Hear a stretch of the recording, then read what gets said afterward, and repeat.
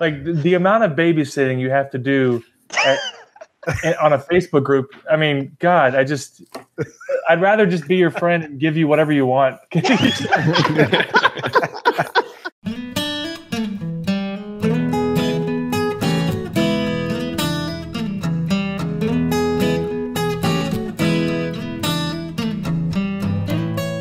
This is episode 197 of Bourbon Pursuit. I'm one of your hosts, Kenny Coleman, and let's run through a little bit of the news.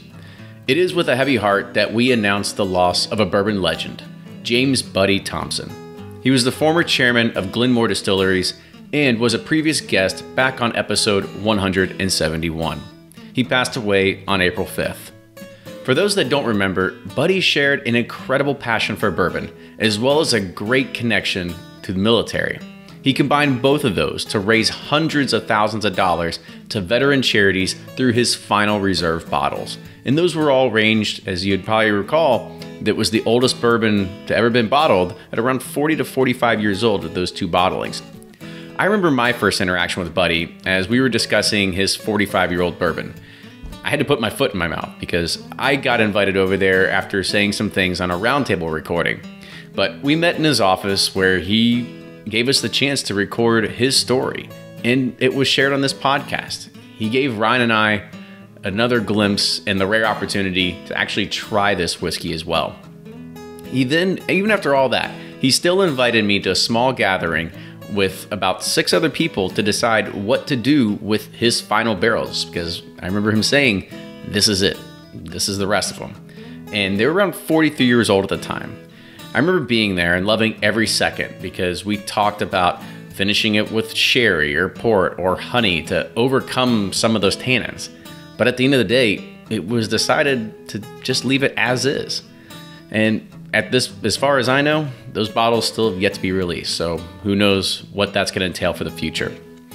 Buddy was as genuine as they come, and he truly enjoyed what he was doing. I'm happy I got a chance to meet him and share that drink in his office.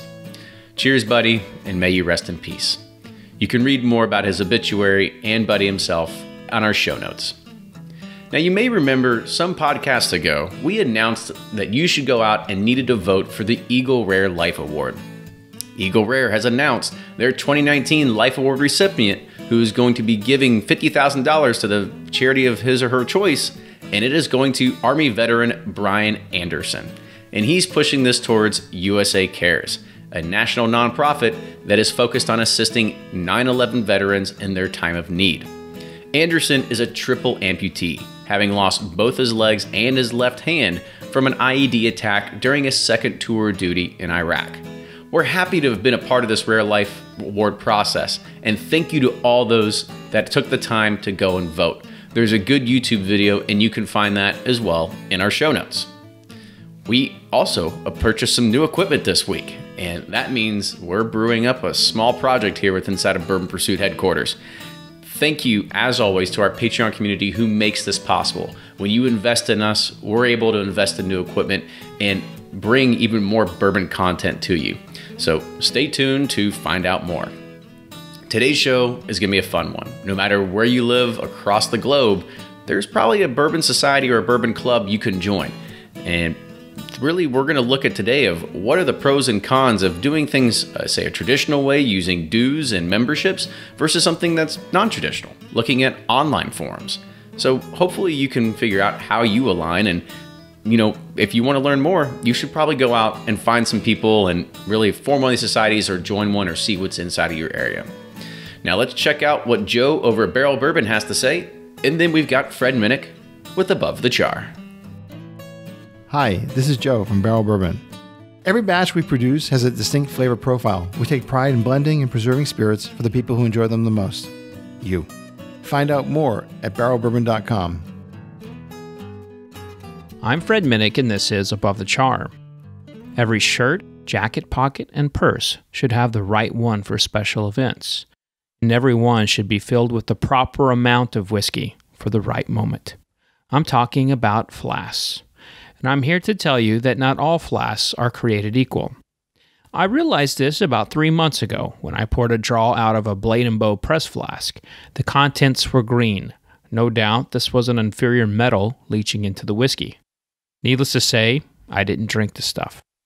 Not long after, I had another bad flask moment. I had this old tin flask sitting in the trunk of my car for most of the winter. I had forgotten about it and it just hung around with books, t-shirts, glassware, a random bottle of bourbon, and a spare tire. Well, I opened it just before fixing a lure, and it tasted like an aluminum can. After that moment, I went through my flask collection and got rid of all my similar flasks, only keeping the sterling silver ones, of which I had many. I've since had a much better experience with my flask whiskey. But I've noticed one other thing of late. I don't like higher proof ones from the flask. Reason being, if you're drinking straight from the flask, the whiskey shoots like a dart onto one spot of your tongue and burns the shit out of that particular circumference. So, from now on, I just pour the higher proof flask whiskey into my red Solo cup for a proper flask sip while I'm out fishing. And that's this week's Above the Char. Hey, check out my new magazine, Bourbon Plus. It's on newsstands. It has everybody's favorite tour guide on the cover, Freddie Johnson. You can find it at Whole Foods, Kroger, Liquor Barn, and wherever books are sold. Hit me up on Instagram or Twitter, @Fred Minnick. That's @Fred Minnick. Until next week, cheers. Welcome back to another episode of Bourbon Pursuit, the official podcast of bourbon. Tonight, Ryan and I are talking about a pretty cool subject because this is something that everybody is familiar with, that doesn't matter where you live inside of the United States or actually around the world, because we've had the British Bourbon Society on here at one point in a past podcast. So there are bourbon societies no matter kind of where you go. They're everywhere. They're in every city, in every state. And tonight we're going to be looking at a little bit of actually it's going to be a Kentucky versus Texas showdown.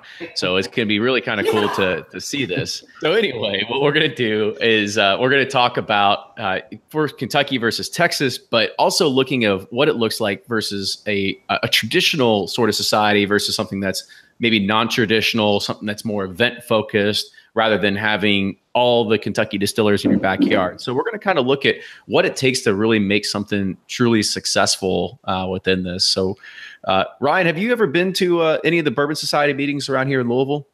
No, I'm not invited, I guess. You're invited now. Everybody's invited. If I'm not understanding, you always get one meeting free. You always get your first taste. The first one's free. Yeah, like your first taste of crack. That's how it always goes. I gotcha. No, this is all new to me. You know, we've been in some bourbon groups, but not a society. So I'm interested to see what the difference is, you know, between the two, and kind of see what these guys do and offer. So I'm pretty excited to talk about this.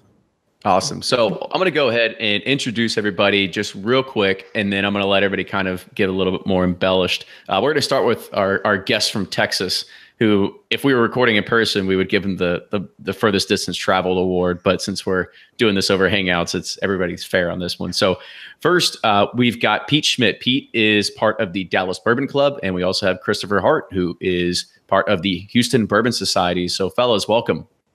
Thanks for having us. So Pete, I'll let you go first. Just tell a little bit about Dallas Bourbon Club. I mean, it's in Dallas, it's in DFW, it's a huge footprint, but kind of give a little bit more information about the club in itself. Yeah, so we are an organization that's got three main focuses: bourbon and whiskey, networking, and local causes. So we try to generate money for charities around town as best we can. We try to put people in touch with each other based on their backgrounds and what they do. And we like to get together for bourbon and whiskey at cool events. Sounds good. Chris, what about you? Or Kristopher. Sorry, we'll go Kristopher. No, Chris is He's fine. a society member. So my name is Kristopher Hart. I help co-admin the Houston Bourbon Society. We are a group of just under 4,200 members. We're mostly Houston, but we've got some other, we kind of basically, as long as you're Houston adjacent, we're okay with you being a part of the group. There's a lot of some South Dallas members, some Austin members. And of course we have your very own Kenny Coleman in the group as well, just to interact with those and other societies and kind of share the love. We've got a group out of Tampa that a few of these groups will kind of send some of their picks we do a lot of sharing. So the group, although it's pretty large, it's mostly Houston focused. Yeah, I'm more of a lurker in there, and I always like to see you and Wade kind of go back and forth, and then I'll be like, he's a troll. I'll be like, that's bullshit, guys. Well, it's a bit of a madhouse at times, as you guys, and I know this episode will not air for a few months, but as you guys can see from the Bourbon Exchange, that the Bourbon Info Exchange, that when you get to a certain size, it definitely has its madhouse moments. Absolutely. Mm-hmm. All right, so let's switch it back to home turf over here. So, David, I'm going to let you go first from the Louisville Bourbon Society, and then we also have Matt Preston from the Lexington Bourbon Society. So, David, I'll let you go first. All right, thank you for having me. So, the Bourbon Society in Louisville is the original. It's one of the very first chartered in 2006. So, we're a very traditional, primary focused group. We have several hundred members, with our 3 tiers being bourbon, number 1, bourbon education, 2, and philanthropy, 3. So ultimately, we're all here for the same reason. We have a love of bourbon. So as we continue to grow, we grow by having events, localized events, where we teach members about bourbon, get them acclimated to bourbon, introduced to distillers, really what you would think of as a traditional bourbon society. We are about to launch our Bourbon University, which will start us down a course where we can start training folks within our group and outside our group on how to better understand flavor profiles, how to understand, things like nosing and things, all these various ingredients to help enrich those that love bourbon, in a meaningful way. And David's also the president of the Bourbon Society here in Louisville as well. So make sure we get everybody's titles right. It's very important in the society. I mean, everybody always we all hate Ohio State at some point. So everybody's like the Ohio State, right? But it's the Bourbon Society, right? That's so right. You gotta give them their credit where credit's due. All right. So Matt, I'm going to let you go ahead and wrap us up here. Absolutely. Let me lead off by saying we are not the Lexington Bourbon Society. Just jokes, but we're really not. So when we incorporated, we're a 501c. We're a 501c7, which is a social club, and we do just that. We use whiskey, bourbon, the like to get together and raise money for local charities, regional charities, and swap bottles, chrome bottles, do a wide variety of things. And, we're a social group. Our board is very much focused on keep it social. We don't even have 200 members, and that's fine. When we have our board meetings and we say, okay, we're almost to 200, let's talk about it then. If we get to 300, then we talk about it then. My wife and I started this, and we didn't know what it would become. She and I did a blind tasting for each other in 2007. Poured about 5 or 6 airplane bottles, and she took some notes, and then I took some notes, and then it's kind of blossomed into this. So it's been a lot of fun to be able to bring folks together with the America's native spirit and raise money for charity. That's about half of what we do. The other half is swap bottles, public service, on our closed Facebook page or whatever. Hey, today there's this on the shelf at here, and people go get it, and then we swap and trade. We've got an Advent calendar coming out in December. It's been a lot of fun. We've done it a few years. You take a bottle, 24 1-ounce samples. Everybody has a different bottle. You just donate it, and then you've got a calendar for the month of December to sip on something that you wouldn't necessarily have. So that's a lot of fun. Absolutely. The real chocolate cool. pieces, that I get that aren't very good. Or if you have the bad Santa one, it's an aspirin. No, we've got pretty good calendars. I print out, I take the label and I put it on the date in October, and we all meet together and trade out our 1-ounce sample bottles and then share some fun stuff. And I love that. Yeah, it's a lot of fun. It's a lot of fun. Do you have the Christmas tree with fun little doors? No, we don't. We have not. We've got members in Brisbane, Australia, several in Florida, Maryland, Virginia. So, if you want to be a member because you want to have first dibs on our bell picks, then that's great. You know, we've got a couple different levels of membership.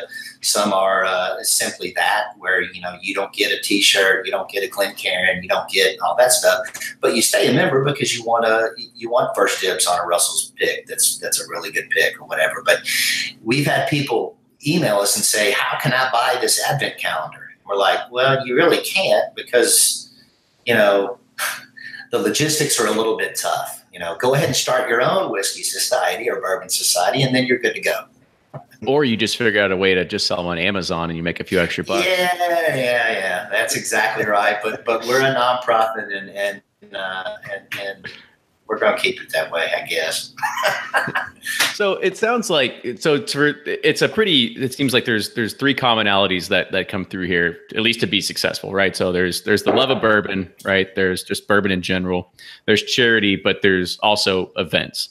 And events I kind of want to hit on next, because the way that you host or you do events has got to be different based on these parts of the regions of the country. And so I'm going to let the guys from Kentucky go first. So David, I just want you to kind of talk about what the events look like, who you're inviting. It's sort of, what's the talk track? Is it, you know, what's it look like? All right. So generally, when any sort of events we do at our meetings, we try to bring somebody in, naturally distillers, master distillers typically, although we can have really anybody from the industry be involved. Generally, for the first 11 months, we've got master distillers come in. We'll do tastings along with all the bottles that our members bring.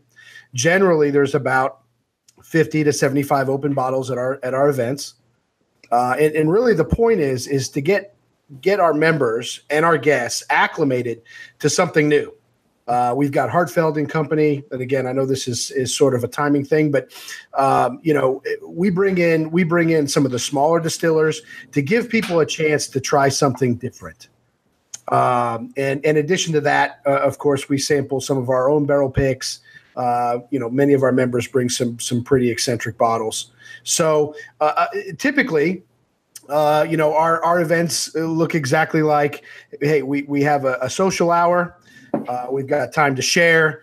We incorporate this component of teaching about let a master distiller talk about their product, what makes them different, and then we sort of finish off with some additional social time. So everything always includes some sort of education piece. An obscure bottle, a new product line, a new distillery. A chance to really bring some folks, bring them front and center. A lot of these smaller distillers just haven't had a chance to be seen or tasted in many cases. David, I guess another quick question for you is, when you have something that's like say Brent from Four Roses, or you've got David from MB Roland, whoever it is, right? Is there a difference in the turnout, or is it usually pretty much the same of the attendance that's being driven? I can say that by and large we have a fairly strong core that is really in attendance just about every meeting. You will see, if we've got, let's say, Marianne Barnes from Castle and Key, or somebody that, a Jim Rutledge who's working on his new distillery. If we've got any of those sort of guests, they have a tendency to spike, guest attendance, see some faces we don't see. But we generally have a strong core that attends every meeting. Are you like, we haven't seen you in 5 events, but now you come out? Yes, that does happen. You got to get on them every once in a while. All right, so I'm going to flip it over to the guys from Texas. And Pete, I kind of want you to kind of talk about your all's events first. I'm sure they're different than the ones in Kentucky. It's hard to get. Well, there's a couple of things going on in Texas. One is there's a lot of small guys out there, in Dallas especially, and we've got a lot of people that just love trying something new, the education part, and then to meet the guy, shake his hand, and hear that brand story while you're tasting it with them is pretty cool. So we've got some local guys we've been able to meet with and have some good events with. The other part that we have is Texas is pretty hot. I don't know if you guys know this, but it's the weather capital of the world. Mm-hmm. And so bourbon companies realize it's a big market, and Dallas is a big place to be. So There's a lot of road shows those guys go on. They come out to Dallas, they find us or we find them, and we get them out for drinks at a bar, drinks at someone's house. And we've been able to do that as well, whether that's through networking through local liquor reps or good old-fashioned LinkedIn cold calls. We've been able to connect with some people, and they want to come to Texas. I mean, do you think that's a pretty good strategy and are you trying to find people that are like in the Kentucky area to kind of come out and do this? Are they actually distillers? Are they brand representatives that are in the area? Like who's the person that you're really targeting here? So we've had some success with some local managers of distilleries and big distribution companies here in Dallas, and they've been able to work up the chain, and Dallas is hot enough to get the Harlan Wheatleys of the world to come to us. Oh, that's good. Yeah, very cool. Yeah, a lot less travel expenses to get the private jet out there from the Cowboys or something and fly everybody to. Kenny and I will gladly do your next event. You know, yeah. You hear talk about spike in events. I mean, it's like local guy, pretty good. Harlan Wheatley, we're packing a house. So, we try to go after the names, but there's plenty of local guys here in Dallas as well. Cool. So, Chris, I want to kind of turn it over to you too. And before we start talking about traditional versus non-traditional, because I know that yours is a very non-traditional kind of group, but kind of talk about the events that you all host first. Yeah. So similar to Peter's situation, what we do is we host events throughout the year.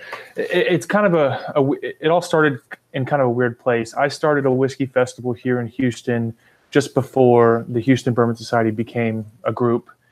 And we ended up merging together, and I would promote the club at my events that are held around town. And the group grew from that. And then all of a sudden, I started adding all my distributor contacts, all of my the brand reps that I work with for the event to the group. And then it just became this massive entity. I mean, it's grown organically, but it's grown explosively. And our events are not, I mean, I know there's some difference between what Peter was saying and the Louisville events, but it's essentially the same idea. You get together in a social aspect, sit down with the brand reps. We've got something going on now. Fred knows here in Houston tonight doing a makers event, and I was supposed to go and cover that, but I'd rather be here with you guys. Oh, thank you. So,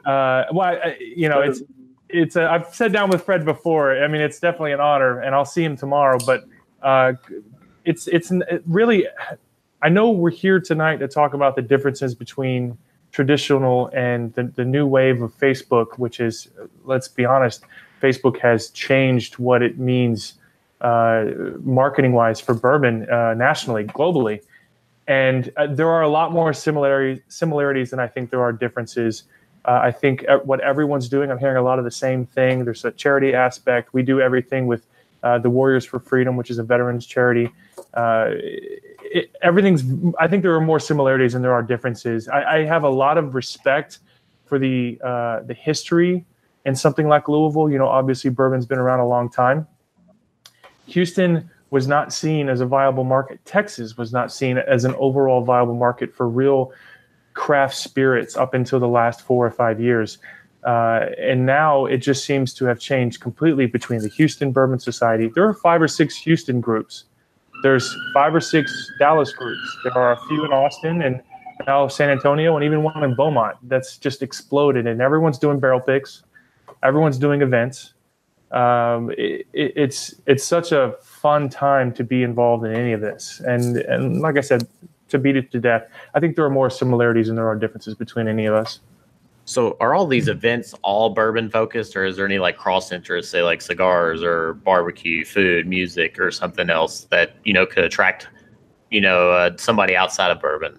Well, that's a great question, because actually the problem, festivals have not thrived here. There have been plenty that have come and gone, but a lot of the brands hate live music at these events, which is different because you guys just did Bourbon and Beyond, which is a full-blown thing. But in my opinion, every city's at different stages. And at the stage that Texas is, which is a stage that I think deserves recognition, it's at this stage, the brands hate live music at these events because they want to be able to to talk about their brands to guests and customers. And when there's music going on, you have to scream, your voice is hoarse, and if you're pouring for all day, it's not a viable thing. So we don't do music at our events. Now, at my event specifically, we do mix it up. I know you guys are Bourbon Pursuit, but the Houston Bourbon Society really could be called the Houston Spirit Society, because as Kenny and I recently had a little bit of a Facebook debate on, I think that bourbon, as monumental as it is become such a expensive hobby for special releases that a lot of people are branching out. So you see a lot of Armagnac being posted in the group. You see a lot of Scotch being posted in the group. I think people are, it's not always bourbon. The last event we did at Poison Girl was an event for the American Heart Association, and that was obviously bourbon focused. But you see a lot of whiskey, period. So the other question that I kind of want to ask, and Pete, I'll kind of move it over to you too, because I'm sure that these Kentucky boys aren't going to mess with anything except bourbon at their events. Do you guys look at this as like half whiskey, half bourbon societies? Like what do you all really bring into the table? Or are you trying to promote bourbon as much as you can with inside your clubs and societies? We're bourbon. There's guys out there like Kristopher was saying, maybe bourbon's getting a little too expensive. You're tired of paying $200, $300 for something you really want, so you try something else. But at our events, it is bourbon when people bring something, and it's BYOB. And Chris, kind of just tail on to that, because I know you said you had done your whiskey social. I mean, is there a good breakdown of whiskey versus bourbon, that sort of category? Well, what's fascinating when it comes to throwing these big events. So the Whiskey Social is now is currently, which could change at any moment, is currently the largest festival in Texas. Bourbon brands at this point, especially brands like Sazerac, the brands that people go crazy for, they have such a small marketing budget for doing these events because they don't need to. Old Weller Antique's going to sell. Eagle Rare is going to sell. So getting them to come to these events, it's not a common occurrence because typically these events cost to be there. So as a breakdown, traditionally speaking, at any major festival anywhere other than Louisville, I would say, or anywhere outside of Kentucky, I would say it's usually a heavy lean on overall whiskey category with maybe a 30% bourbon category. But we really do have a massive bourbon following here in Houston. Our event, I would say, probably was about half and half bourbon, and then rye whiskey and Scotch and the other categories. Cool. So the next thing I kind of want to hit on was what Chris had already kind of alluded to, was we're going to kind of go and talk about a traditional approach, which is probably going to be both Louisville, Lexington, and probably Dallas as well. When you have this sort of, you pay for membership, you get access, you get this and this and this, versus Chris's, which is this basically just massive online community forum where people can just come to get together. So, Matt, I'll kind of lean it on here on you real quick. So when you're paying and you're accessing to be a part of a club, what are all the benefits that you're necessarily getting out of it? When we started up, our model was a little bit different.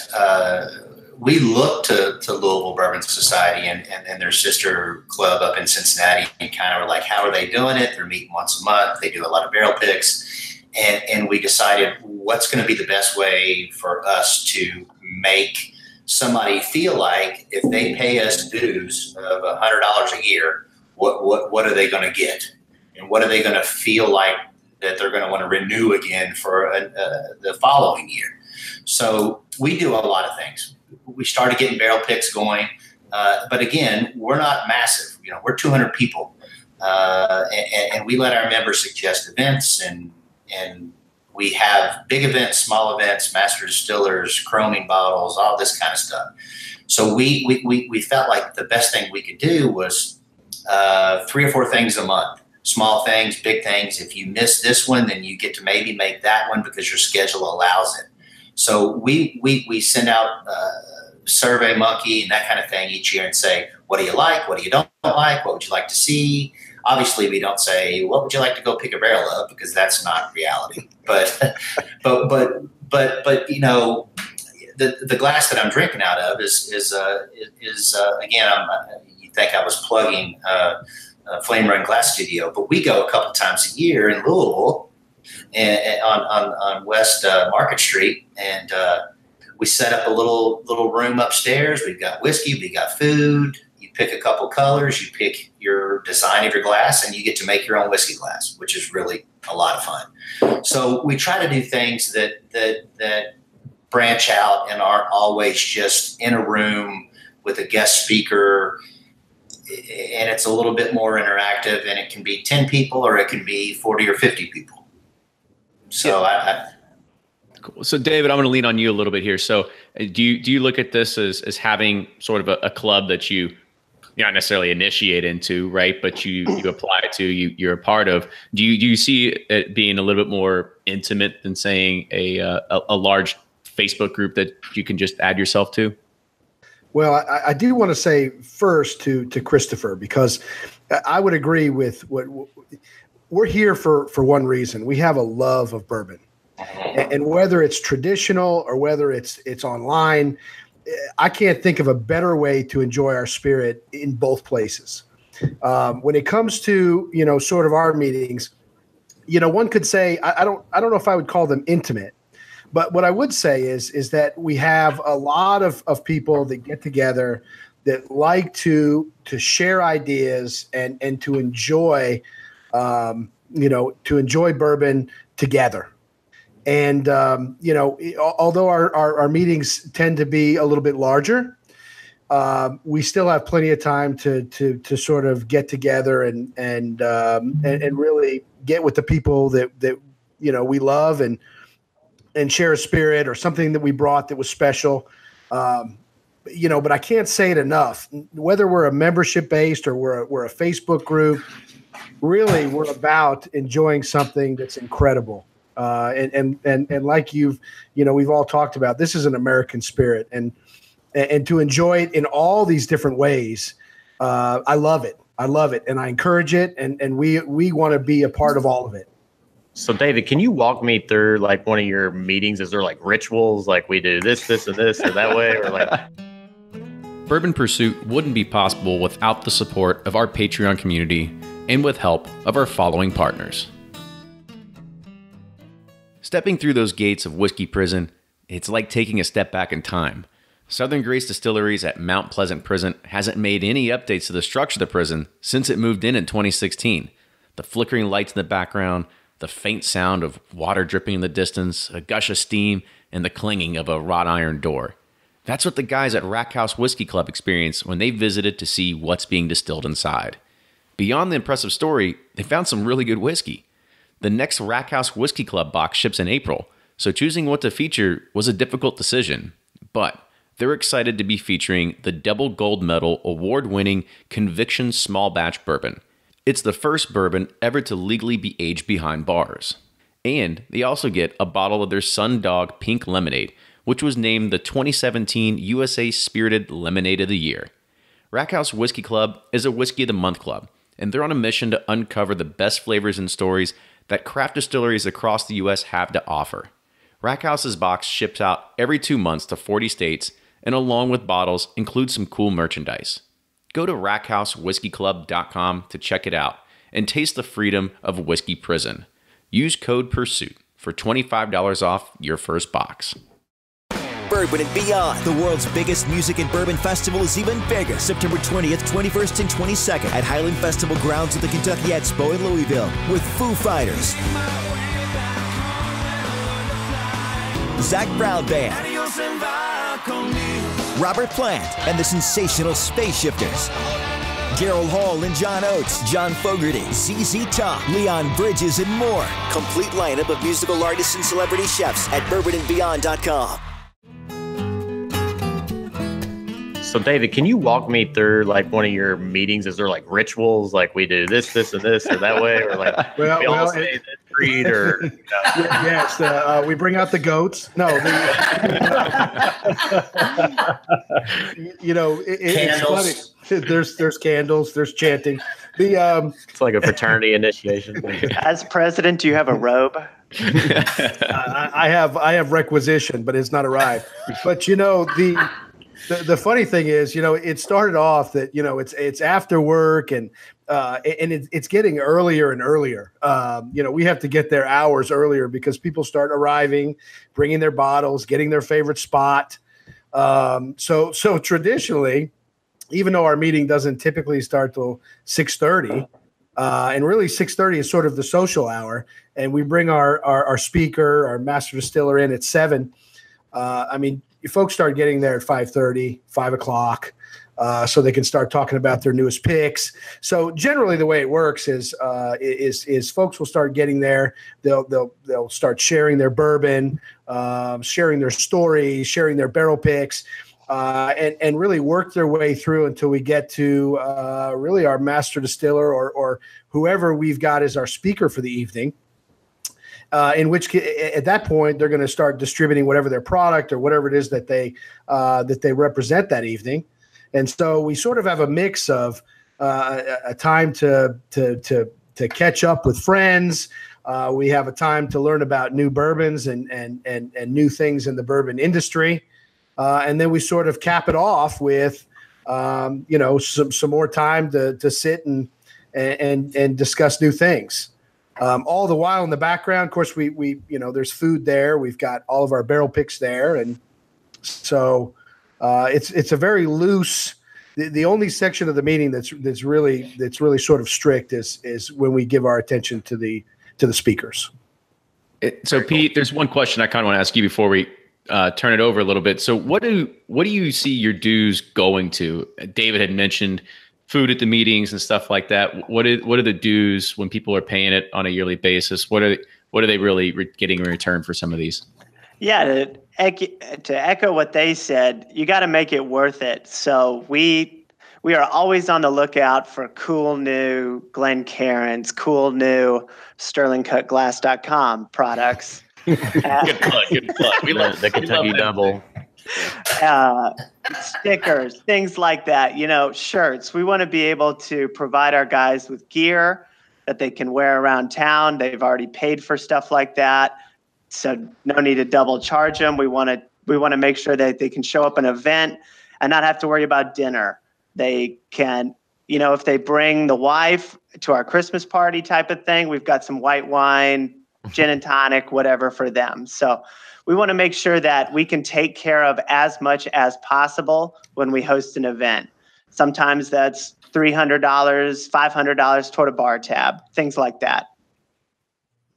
Cool. So now let's kind of turn it over to Kristopher a little bit here, because a lot of these guys in these formal kind of societies, they all have dues. They pay them. It goes towards the functions. However, Chris is a little bit different because it's a very large online community. However, you still hold events. You're still able to do this. Are you looking to charge on a per person, per ticket basis? Kind of how does that work on your end? So it's a bit. There's a lot of overlapping that happens. I have my whiskey festival, which is separate from the Houston Bourbon Society, but we do a lot of stuff for the events or for the group locally in terms of events. But it's usually, it takes 2 hours to get from one side of Houston to the other. So we've got a weekly get together at a cigar lounge, which doesn't cost anything. You just come, bring cigars, bring a bottle share, as we're all familiar with. That happens on the south side. We've got guys up on the north side to get together. So it's more of like I said before, I have a tremendous amount of respect for these structured, old school, or more traditional ways of having a society. So I'd say there's this the first stone that was just thrown. No. Like, you guys are lame. Our way's way better. We're all just messing. It's the coffee talking. No, I have a lot of respect for the traditional forms. Coffee, sure. Because this is a lot of work. Even as a non-traditional side of this thing, I have a full-time job in aviation, my own show that I do locally, the festival, and then this online group that requires a tremendous amount of maintenance. So I have a ton of respect for you guys that have this traditional format where you bring in dues and have to generate a return on their investment. It's something that I simply don't have time for, and there hasn't really been a push for that locally. Now, as far as the events for the group go, what we do is we just simply ask that people prepay for events. So, for instance, if we do a dinner, we got as I mentioned before, we do special events with brands. And last Christmas we did an event. We got the actual public launch for Glenfiddich's IPA cask, single malt. And so I coordinate. We do a lot with bars and restaurants locally, all the big bourbon and whiskey bars in Houston. And I coordinate with my contacts there, and we say, okay, we're going to do a dinner on this date. We figure out a price that seems appropriate, and then all that money, when people RSVP, they pay, and then it gets passed directly to the restaurant. No one makes any money on it. I don't make any money on it. The group doesn't have a treasury. It's a straight pass through. So we get to invite new people. We get to have that camaraderie. We get to have those meetings, and it doesn't. It's not necessarily a fees driven. There's a level of accountability too when you guys have that traditional structure that it's so much more work than I think a lot of people don't realize for people like you. It feels like I'm insulting you. I'm really not. You're not insulting me. I've almost gotten divorced over the fact that Yeah. I mentioned before I've got a wife and 4 kids. Yeah. And we had the last 2 back to back, and we used a midwife, so I delivered them, and trying to like justify, hey honey, can I play on my Facebook group for a little bit while. It's a difficult, these are my internet friends. Yeah, it's a difficult task to maintain, and if you've got an actual club with dues and a prerogative to generate a return, you guys deserve a pat on the back more than I think many people don't realize. Do you find it difficult to have a consistency in like people showing up to these events? Because like I feel like with the traditional society, you'd be like, all right, we have the same people coming, we get familiar with them, versus yours, it's kind of, all right, this event seems appealing to me, so maybe I'll go to it. And then there's kind of new faces all the time, and you never really get that like consistent, I guess, feel of a group. So that's a phenomenal question. And this will be something that I'm going to go ahead and just say is different from the traditional format to now. One of the consistent feedback, one of the more consistent feedback items that we receive from brands is that they don't want to just be doing events with the same faces. They want to grow the brand. That's the whole purpose in participating in these events. And sometimes that's the whole purpose in them paying for these events. Even if they don't pay me, they've got to coordinate with a restaurant and bring the product in a certain way. And I hope no one in the federal government's listening, but everyone here is just like 1 or 2. But TABC is watching. But they're to the Dallas Bourbon Clubs. Are you guys they're familiar? fans. They're fans, so it's okay. Of course. Yeah. Are you familiar with credit card swipes? Like credit card roulette? Like, what? What are you talking about? So it's yeah. So essentially, in order to approach a restaurant and say, hey, we want to host an event with 50 people, and I tell them, hey, listen, we're just going to generate a menu and everything will go straight to you. The brand still has to bring in the product, the proper legal channels. And the brand doesn't want to pay for their own product at a retail and then at a bar markup. So they normally work something out behind closed doors that's completely legal. But it's in order to go through that hassle, they'd like to see some new faces. So our events, I think that is the one thing that differentiates us from these traditional styles is we have there's always room for more. Like we're not trying to drive membership growth. It's a natural organic growth. But with 4,100, almost 4,200 members in a city of this size, you are going to see some traditional faces, people that you always see at a lot of these events. But you're going to see a constant turnover of new regular members. So even in HBS, every couple of months, there's a new member that's dove head first and is commenting and posting and coming to every event. And so you will see some of the same faces, but there is a growth there of new faces that you wouldn't normally see in a traditional setting. Well, I would say on the traditional side, you do see some organic growth. You see some people like, well, decided to bring my buddy, and then there's a new face there. And Sure. you know what? It's a friend of a friend, so he's cool with us. Stick around. Let's chat you up. Let's get to know you. What do you like to drink? Well, and our organic growth speaking, when the board got together and said, do we want to start to advertise and spend money on gaining membership, and all of us came together and said, no, let it grow organically. There is no big push for growth, more, Sure. more. And you kind of know a new member when you meet him. Oh, Yes, sure. absolutely.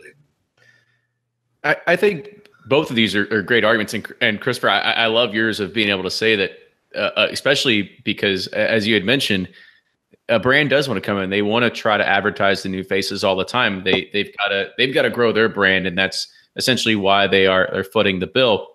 But I guess that's also the flip side of the dues that are actually paying for the bill in some of these places, rather than the brand coming in and paying for it too. Am I incorrect in saying that? Somebody can feel free to correct me. Well, so yeah, it depends on whether you're a structured, a traditional way of having a bourbon club, or you're the new Facebook way.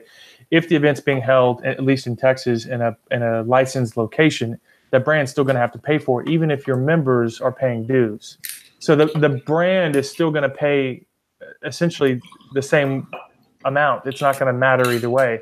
So for instance, when we did the Glenfiddich IPA launch, you don't want to just have people pay $45 to come have dinner and try one whiskey. So we paired it with an IPA beer so they can try to find the similarities. We also brought in the Glenfiddich 26, the Glenfiddich 21 to kind of really make people feel. So going back to proving a return on people's investments, it is a lot more. I'm not going to say our job is more difficult, but I'm saying we have to try to prove a value to members who pay on a event basis as opposed to annual membership. So when we do have a launch and I ask people to pay a certain amount, I've got to make sure that I really blow it out of the water for them. Otherwise, they don't come back to the next one. It's essentially, that's what I meant earlier about similarities. It's the same problem, just slightly tweaked depending on if you're a traditional or non-traditional format. I think there's so much more similarities between us than there are differences. It's just a different way of going about the same goal. Well, That's true. And to go ahead. Yeah, well, I wanted to say something, Kristopher, when we talk about sort of kind of how we mesh the two together, I think it's important. One of the things that really is as I think about the Facebook groups, as I think about the traditional groups, I think it's really important to point out that although we do have crossover, we in some cases we meet sort of different audiences, and Sure. and I think that's where we shine together, is that we have the ability to push a brand we love, a product we love, and we can push it through all sorts of different ways. And I applaud the Facebook groups, and I will tell you, I don't think it's any less work what you have to go through Sure. than what we have to go through. It's just different work. Agreed. So- Agreed. Yeah. And I Kenny may have hoped for a more, okay. Shaking his head. I was no. like, wait, I don't want punches to be like virtually thrown here. I don't want that. We're all going to come away friends at the end of this. We're a little bit of a like hybrid of the two. I mean, we are membership based, but we are also very much Facebook communication based.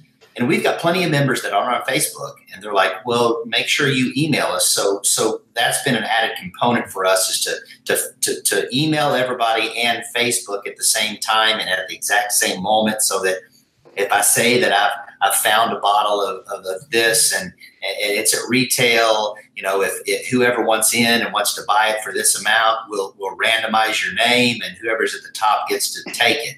So we're a little bit of a hybrid on it. And Sure. And when it comes to big events and brand sponsorship, we do something right around June 1st every year, which is when Kentucky's birthday is. And we've had it the past couple of years, and we call it the Commonwealth Bash. And we get our distilleries to donate, because it's going to go to the Lexington History Museum or whatever the charity is. So the caterer, or if we get the license, will buy the product, and on the back end, the distillery will pay for the wholesale portion of whatever was poured that night, and then that money goes to the charity. So it's kind of a hybrid way to bring it all together. With, yes, we're going to brand promote you. You're going to have this space. You're going to be able to put a table up. You can pour meat pours. You can have a cocktail. Whatever you want to have, you're going to have your own booth space for a one-night situation. But we're expecting you to be able to write the check back to the charity at the end of the event to reimburse for that. So that becomes part of the charitable portion. So that's been a fun way to be able to kind of work around. We're going to promote your brand, but we're not going to have to spend a bunch of money. But we still ask for $75 a member, or anybody. It's $60 a member, or $75 for non-members to come to this event. So members are still paying money, but it has to be worth it for them to pay that much money to come to an event like this, where they're going to have Independent Stave Company come in and do a barrel presentation. They're going to have multiple things in one venue for one evening, but they know that those funds are going to go to the Lexington History Museum or some other local charity. So they're okay with paying dues as well as also paying per event. Yeah, that sounds like an incredible system that you have in place. I really would like to, maybe we can chat off air, but Absolutely. I know that you guys have your laws there in Kentucky are so much, I just flat out say, so much better than the laws here in Texas. Being able to buy a bottle from a bar, or just any number of things, being able to buy old bottles. It's so much more. We have to dance. Buying a bottle of liquor on Sunday. Yeah. We have to do so much more dancing around something as simple as that's just recent here. Yeah. We're still in the early 1900s in Texas. So yeah, but you get on the roller 12. So whatever. You guys have no idea. We can't. True. It is state-run liquor stores that close at 9:00. No big market chains. It sucks. No Sunday. Just imagine trying to bring stuff in. We've brought a few brands and gotten them state distribution, including MB Roland and Lynn Cantata, and just trying to jump through those hoops and trying to get brands to Texas so we can get more, because we're playing catch up. We're perpetually playing catch up to Kentucky, and it's a bit unfair. So there's automatically there's been many times I wanted to unfriend some of you guys after watching some of these episodes. I'm jealous of you, man. It's incredible. Louisville's got it going on. Connect us to some Kentucky lawyers or something. Yeah, Brian Hart. So let's go ahead, because I want to start wrapping it up, because we're probably over our 45 minutes, creeping on the hour here. I think the best way that we can all come together is maybe we should do a big society barrel pick together, because it seems like that is also a corner. It is a cornerstone of a society in general, right? Finally, moving forward together. Yeah. I suggest a Russell's Reserve. I've enjoyed a couple of those recently that have been incredible, just incredible. I think between as many people, I know you guys are basically speaking for the collective of the Dallas Bourbon Club, the Houston Bourbon Society, everything you guys are doing. Let's convince Eddie Russell to fill a 100-gallon barrel. The yield is going to be like 140 bottles. We're going to have to be able to make we need more bottles than just one barrel. Maybe a small batch blend. Big port barrel, or a big. Well, gentlemen, I guess we're going to have to pick 2 or 3. Maybe an old.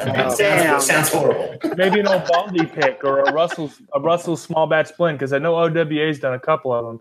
Cork and Bottle did that a couple months ago. Maybe we can convince Eddie Russell to 3-batch blend. Or we just keep all the bottles for us 6 and we call it a day. That's right. Cheers to that. Smart guy. There you go. Well, with these kind of numbers, we could probably do an Elmer T. Lee. I'm just saying. I'll ask Chris Comstock if he's ready to let us do that.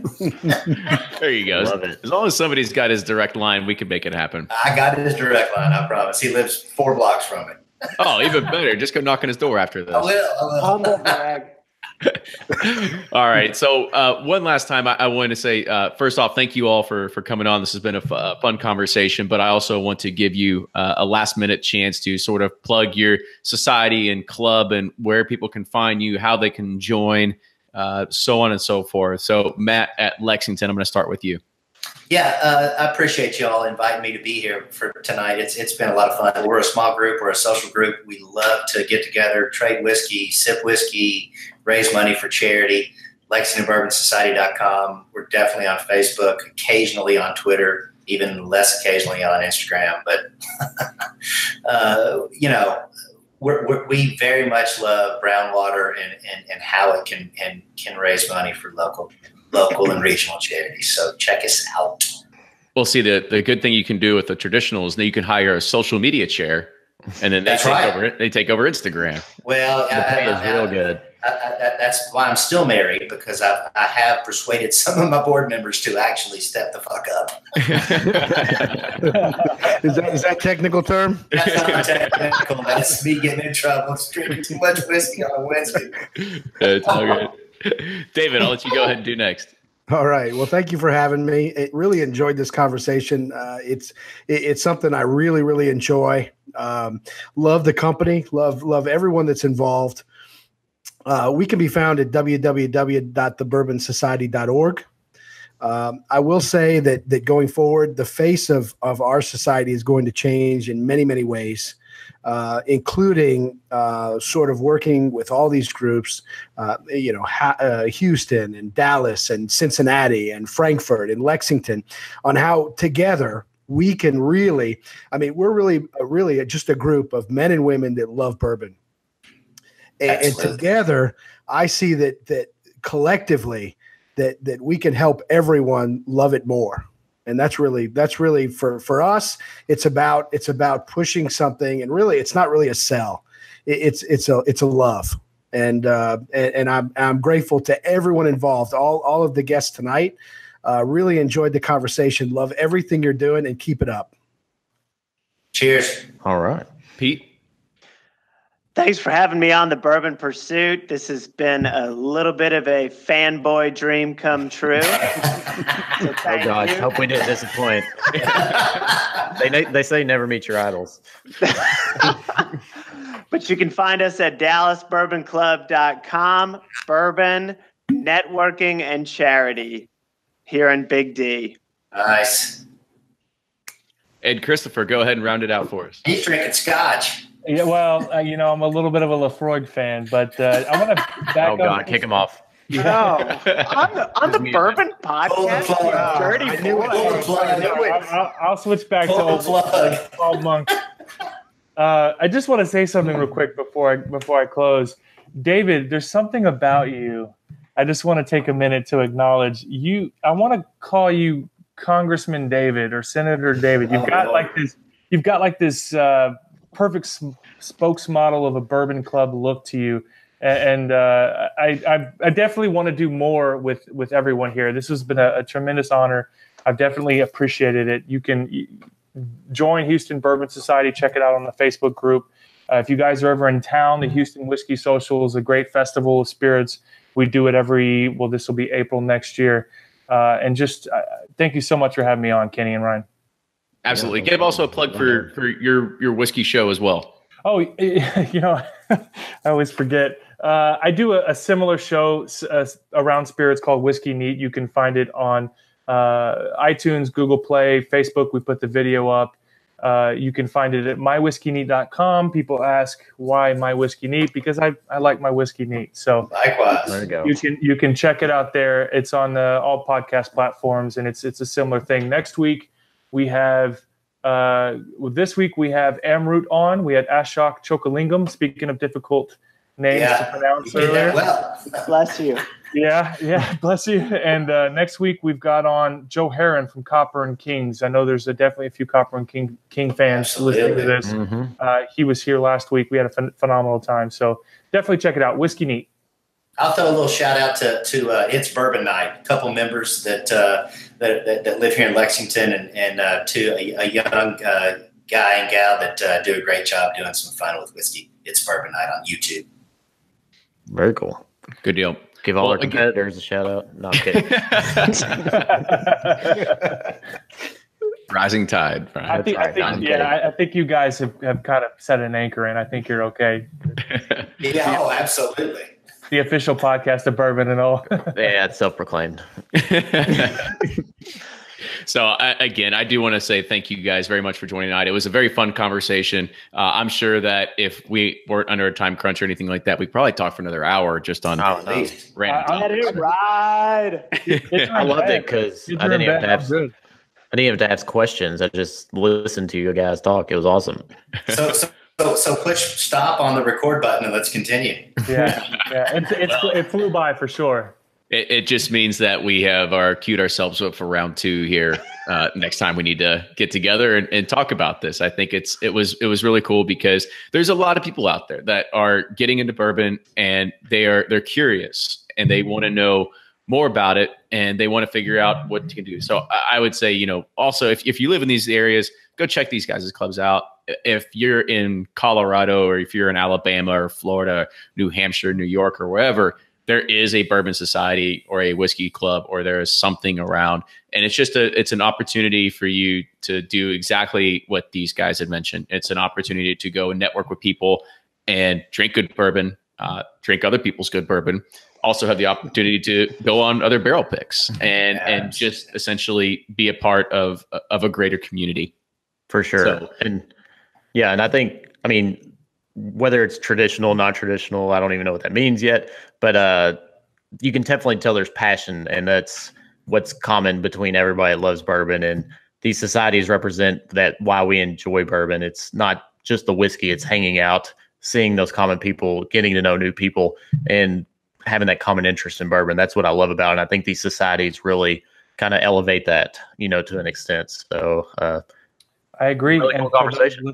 And for those listening who are not in Houston and want to join the Houston Bourbon Society, I'll warn you now, Wade Woodard is a part of the group, and I apologize in advance. He's been on the show before. Everybody knows him. I'm a huge Wade fan, but I apologize. That's fabulous. He's our TTB, confidant. Yes, he is. He knows everything. But then there is also somebody that commented in the comments as well. He said, we've got 600 members in our local Facebook group, and 2 or 3 guys snatch up everything, and now I can't get 3 or 4 members to even show up for a bottle share anymore. So I can see that. So there are some other things that we'll save that one for the next conversation when we start talking about some of the flip sides of these things. But again, fellas, I want to say thank you so much. If you guys also have social media handles, make sure you go and follow them on social medias. Also, make sure you follow Bourbon Pursuit on Facebook, Twitter, and Instagram.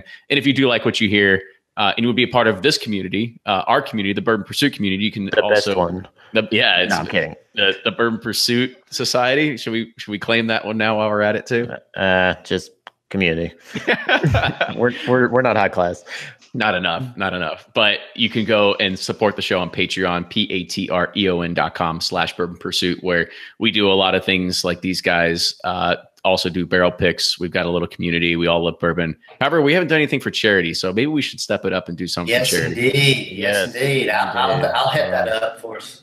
Let's do it. Let's do a couple barrel picks for charity. So we can go ahead and get together on that. And Ryan, go ahead and wrap up the show for us. Yeah, thanks, guys. Great conversation. Loved every bit of it. And then to our audience, just let us know if you want to hear about a topic or suggestions, feedback, comments. We love hearing from you all. This is why we do it, is for you. So let us know what you think, and we'll see you next time.